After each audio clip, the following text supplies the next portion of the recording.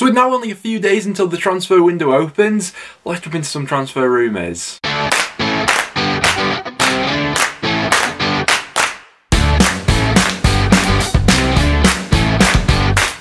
Guys, welcome back to another video on the channel. Plenty to discuss going into today's video. Like I said, just a few days now until the January transfer window goes ahead and opens. If you didn't check out yesterday's video, make sure to go ahead and do so. We do have some championship action going on tonight, so make sure to go over to yesterday's video and leave your score predictions in there. But we are here today to discuss some championship transfer rumours. As always, want to get your guys' thoughts on this one in the comments down below. Where do you think your club needs to be looking into strengthening? And as always, if you do go on to enjoy, make sure to leave a like and do stick around and subscribe for some regular championship content. But without any further ado, let's jump into the rumours. And we'll start out with Ian Maatsen, who's currently on loan at Coventry from Chelsea. Now, the Ben Chilwell situation could have quite the implication for this loan deal, with Chelsea only now having Marcos Alonso as a fit left wing back. Ben Chilwell has now been sidelined for the rest of the season, which could have an impact on this loan deal. Ian Maatsen so far this season, I think he's done a really good job at Coventry. Obviously, he's been utilised in that left wing back role.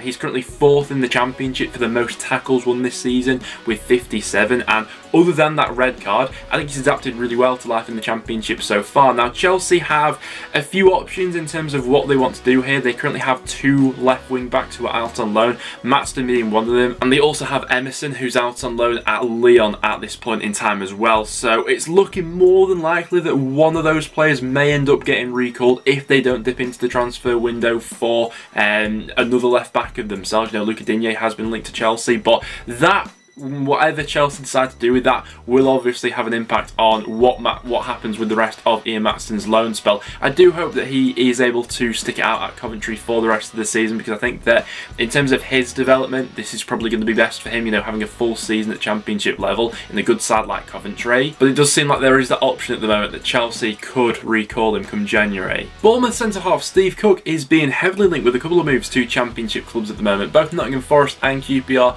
have been mentioned with this one, but as of recording, it does seem that QPR are in the driving seat for this transfer. Interestingly enough, he was left out of Bournemouth's most recent matchday squad as well, which would hint towards a potential move being in the pipelines. His contract with Bournemouth is expiring at the end of the season, and so would be available for, I'd imagine, quite the minimal price tag come January. He's not played all too much football so far this season either, with just 3 championship appearances, albeit he was absolutely brilliant in that game against Fulham, when he was just sort of like putting his body on the line and things like that to stop anything going in. But no doubt that he's fallen down the pecking order so far this season, and since Scott Parker's arrival, really. And what would be interesting about this is that if Bournemouth were willing to let Steve Cook go in the January transfer window, then you'd think that they'd be quite confident in keeping hold of Lloyd Kelly, who we mentioned on the last transfer rumour around the video, and who's had some links recently to Premier League clubs. But you can't imagine that Bournemouth would be willing to lose both of those players, and so a departure for Cook looks more than likely to happen. West Brom have been linked with a move for Freddie Gondola. There have been a few other championship clubs mentioned with this one, with both QPR and Huddersfield also talked about. Now,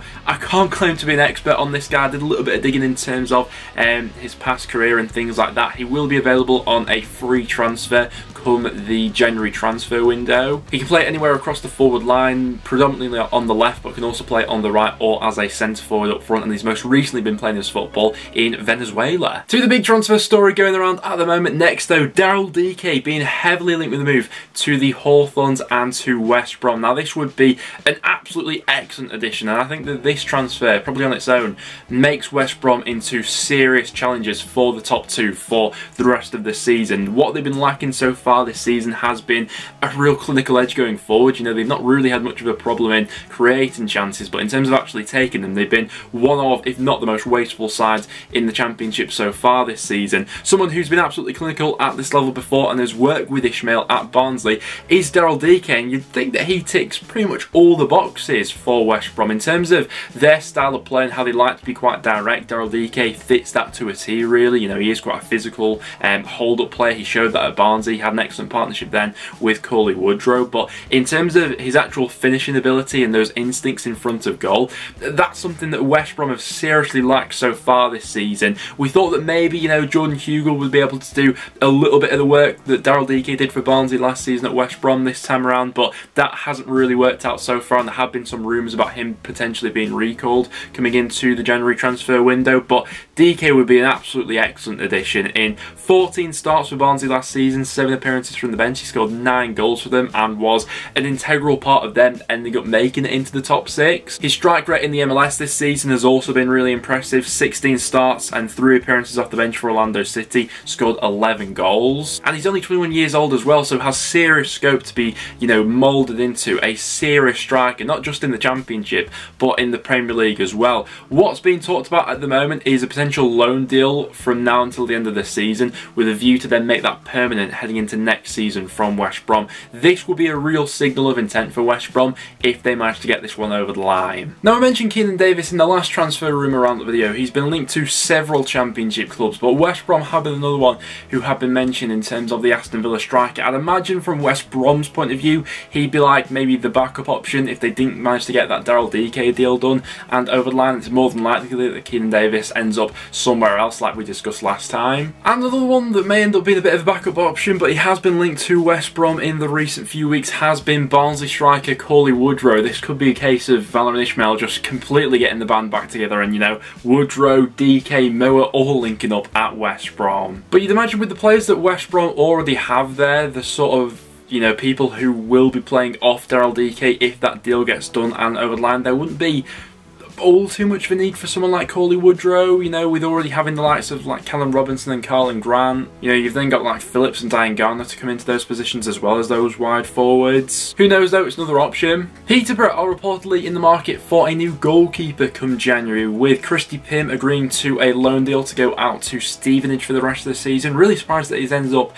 in League 2. Very surprised that a League 1 club didn't take him on. Obviously he started the season out as Peterborough's #1, but I think a bit of a falling out there behind the scenes has led to that eventual loan deal. Reportedly Peterborough had a bid knocked back for Will Norris, who's currently at Burnley. Not sure whether there's actually all too much truth in this one, but it's been talked about. Swansea striker Morgan Whittaker looks set to join Lincoln on a loan deal for the rest of the season, as Swansea look to get the youngster a little bit more game time. 20 years old, not played all too much football so far this season. Mostly he's played in the League Cup, where he's actually done quite well for Swansea, scoring 3 goals. But in terms of Championship football so far this season, yet to start a match. He's had 6 appearances coming on from the bench, where he's played just a total of 76 minutes so far this season. Brighton forward Aaron Connolly has been linked with a move to Middlesbrough on a loan deal for the rest of the season. I think this rumour coming about because he followed Middlesbrough on Instagram recently, but there does seem to be something in this deal. He once again hasn't played all too much football for Brighton in the Premier League so far this season, a total of just 155 minutes for them. Scored a couple of goals in the League Cup though, and to be honest, over the last couple of years hasn't played all too much football and has gradually sort of fallen down the pecking order there. Still a young striker though, only 21 years old. I think we knew from when Chris Wilder first came in really that Middlesbrough would be after some more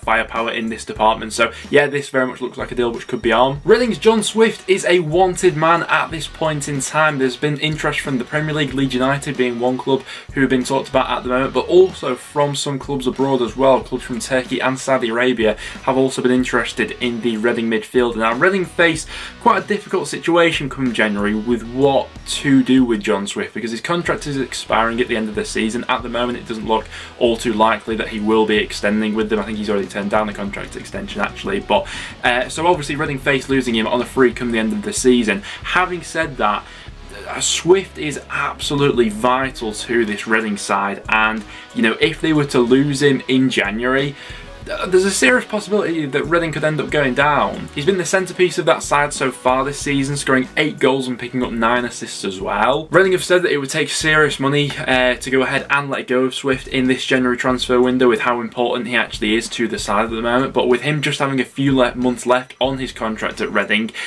it's a tough situation given their financial situation at the club at the moment. As a free agent at the end of the season, Swift would have, you know, plenty of offers, I'm sure about that. But this could be a story which continues to develop as the weeks in January continue to go on, I think. But guys, there we have it. That will wrap it up for today's quick transfer rumour roundup video. As always, if you've seen any rumours that we didn't mention in today's video, make sure to get them in the comments down below and we'll go ahead and discuss them next time. I'm sure that as we get into the January window, we'll have a bunch more rumours to go ahead and talk about. I think that in this next sort of week or so, the rumours are only going to go on and continue to ramp up. But as always guys, if you did go on to enjoy, make sure to leave a like and do stick around and subscribe for some regular championship content. Apart from that guys, thank you very much for tuning in and I'll see you all in the next one.